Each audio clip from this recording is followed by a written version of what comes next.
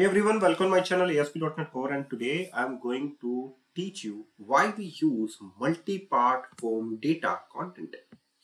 Why we use multi-part form data content in ASP.NET Core. If you want to send image from, if you want to send image from consuming side to the API side, to store image in a API, then you must to use multi-part form data content.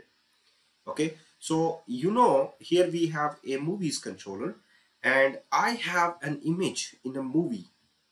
Just I want to create movie, that is the HTTP post create, and the create movie DTO, we have a image.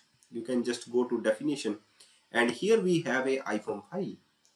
If you want to send iPhone file in a model like a create movie DTO and you want to pass data from consumer side to the API and you want to put the image in it here, then must to use a multi-part form data. How to use multi-part form data content in ASP.NET Core and how to upload image from image into API in ASP.NET Core. Before going to further, I'm going to provide you a necessary information. That is, I will provide you a complete video tutorial on .NET Core, Dapper, REST API, Angular, Entity Framework Core, MS Test Unit, .NET Blazor, and unit testing, HTML, jQuery, JS, CSS, SQL Server, Bootstrap, and React in just only 800 rupees, only one-time fees. That is the one-time fees, and I will provide you these all technologies video tutorial and complete source code. It's not only a simple video tutorial, or you can say simple video courses. It's a project based, and I will cover architectural based projects. I mean to say that complete DA dependency injection based, complete architecture. I mean to say that onion architectures, solid architectures, and clean architectures based projects. So I will give you better video tutorials and complete projects based tutorial.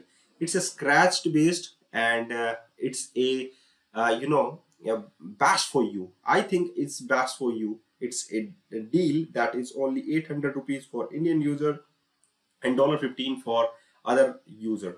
If you want to crack this deal, just fill this form and get the videos and get the source code, and you learn better. I think I will provide you better code for others. I think. If you want to get the membership, just fill this form. That is your name, your email ID, your contact number, transaction reference ID, order ID, or PayPal ID. If you are belong from India, just pay using UPI, and if you are belong from other country like US, UK, Australia, and other country, just pay using PayPal, and this is my PayPal ID, and you can use this QR code also. Okay, so just get the membership and get better code and learn better, because I will provide you better video tutorial, guys. Not only simple video tutorials, it's complete based on beginner to professional video tutorials. Okay, so trust me guys, I will provide you better video tutorials. Or it's only $8, it's only $15, guys. It's not much. 800 rupees only for the Indian users. Okay, so trust me guys, I will provide you better video tutorials and learn more, because study never ending, so just continue to media content. Here we have a create movie DTO. Just open it first of all. Here we have a create movie DTO, and in the create movie DTO, where we have a title, in theater, release date, poster, and genre IDs. Genre IDs is based on your integer numbers, and poster we have a iPhone file. So do not send any things to directly JSON file from consuming side to the from the Razor view to the API controller. Okay, so how to use this? What should you use in ASP.NET Core? So media, that is that is multi-part form data content, must to use if you want to send images from a Razor view, or you can say you can web application to the web API, then must to use multi-part form data content if you want to send data and data have a image.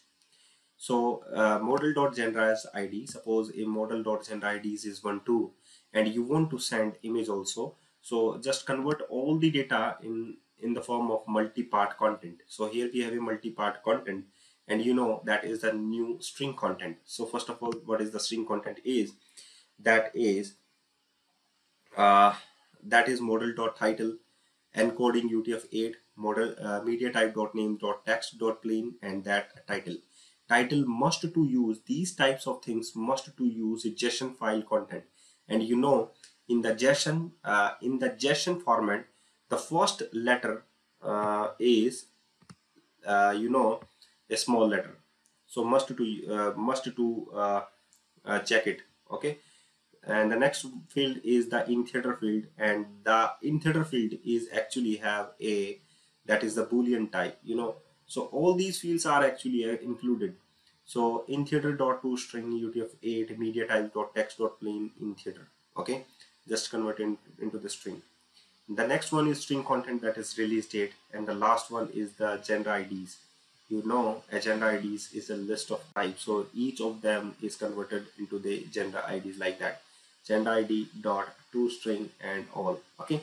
Now after that, image content. What is the image content? So it's first of all stream content, model dot poster dot open read stream. Now after that, image content dot header dot content type, and media type header value dot parse media type names dot image dot jpeg.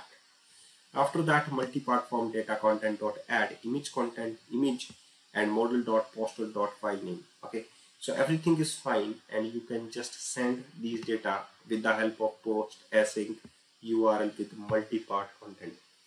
If you want to send images in your model, and you want to send images from web application to the web API, then must to use multi-part form content. And you can try this thing, and you know, it's everything is better. Okay, so just try this, guys, it's working. Okay, so if you want to get the membership, and if you want to get the source code, and if you want to get better video tutorial as well as the source code, just crack this deal and get the membership. Okay, thank you very much for watching this video.